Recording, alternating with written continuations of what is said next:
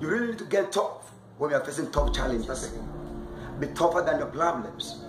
You really need to get tough when you are facing tough challenges. Becoming weak, becoming powerless is not an option. You need to be firm. You need to be tenacious. How do you perceive your problems? Problems are meant as tools.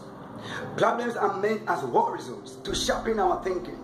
Problems are meant to cause us to leave our comfort zones to achieve something better. Becoming weak, becoming timid will only delay your way to success. Success is not for the weak. Success is not for those who are giving up. Success is not for those who are tired. Success is for the determined. It's for those who rise up no matter times the falling. It's for those who have purpose in their heart that they will face fear, they will face their weaknesses and master them with firmness. Make a conscious effort today to succeed in your endeavor.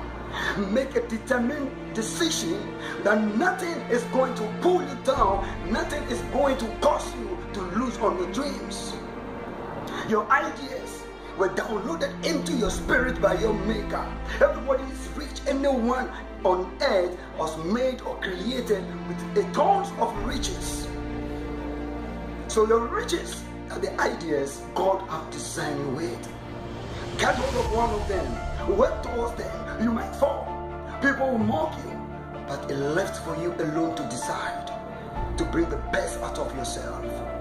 Because life is not all rosy.